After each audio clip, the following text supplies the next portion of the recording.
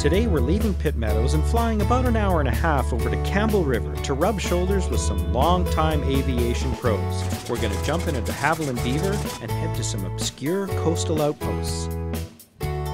Then we'll head back to Pitt Meadows where we'll meet some of the characters who make hanging around an airport a full-time occupation.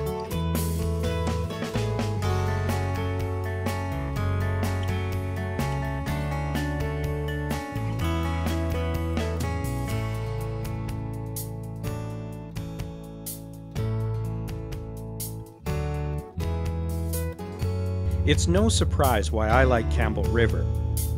Being halfway up the eastern coast of Vancouver Island, it's got one foot in the modern world to the south and the other one firmly planted in the untamed wilderness of the north.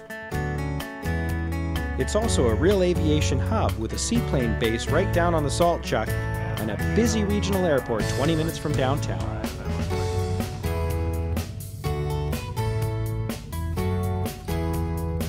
This is a cool thing that every airport owner needs to have if you've got a private area that's locked up. It's a gate that's run off a frequency on the radio.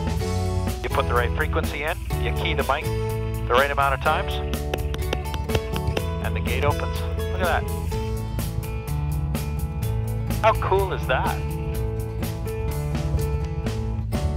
I'd say uber cool.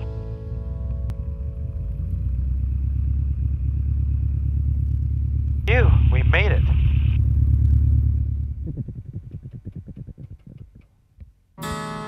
Vancouver Island Air is poised to reach a milestone. Next year, they will become the longest-lasting air charter company under single ownership in Campbell River history.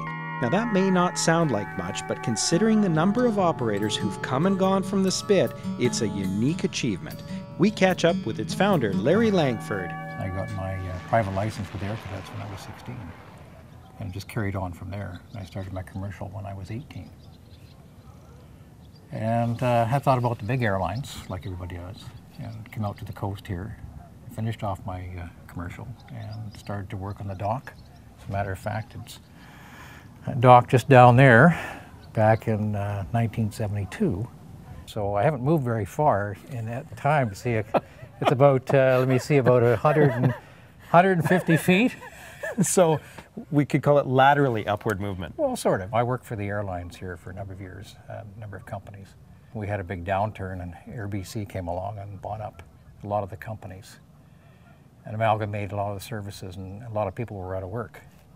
So I ended up over on the West Coast flying out of Tassos for 2.5 years. And at that time, working away, I had to make a decision. What am I going to do with the rest of my life? Flying isn't working out very well, working away from home. Talked to another individual, and we decided that we would put our money in the pot and buy an aircraft and start a charter service. And the company grew. We had a variety of aircraft, 180, 185 Beaver, and then our customers were wanting a larger airplane. So we opted for the Beach in '89, went back east and bought one, and had it in service in 1990. And then we got a second one, a third one, and a fourth one. And as the clientele has changed and the needs of some of our customers have changed, we've found that we need larger aircraft, and that's why we are now into a turbine otter. So it's constantly changing, it never stays the same. What's the secret to you and Vancouver Island Air that's proven your sustainability? I believe it's one of the longest lasting companies in the Spit. We hire good people, knowledgeable, experienced people. We've had a lot of long-time staff, over 20 years. We concentrate a lot on the service end of it, getting to know your customers, providing good service, and good maintenance on the aircraft. Make sure you've got good dispatch reliability, knowledgeable, experienced people who enjoy what they're doing. So it's just, there's no real big secret.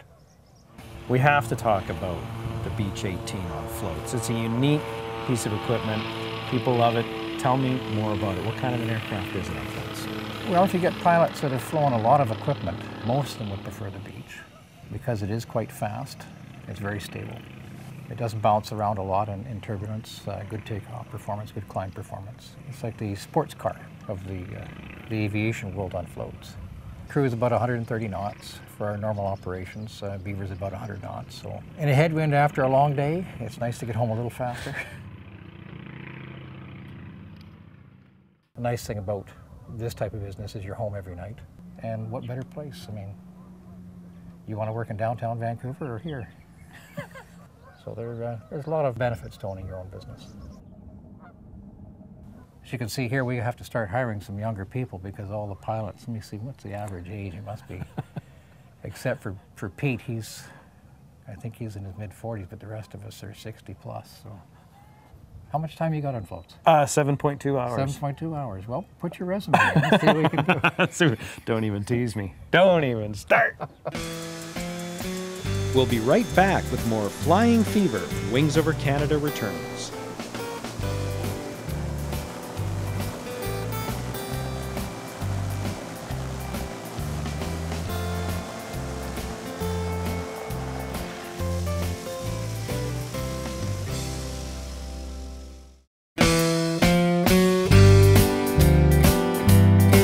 DVD copies of the Wings Over Canada series are available, singly or in box sets at wingsovercanada.ca or at 1-866-909-4647.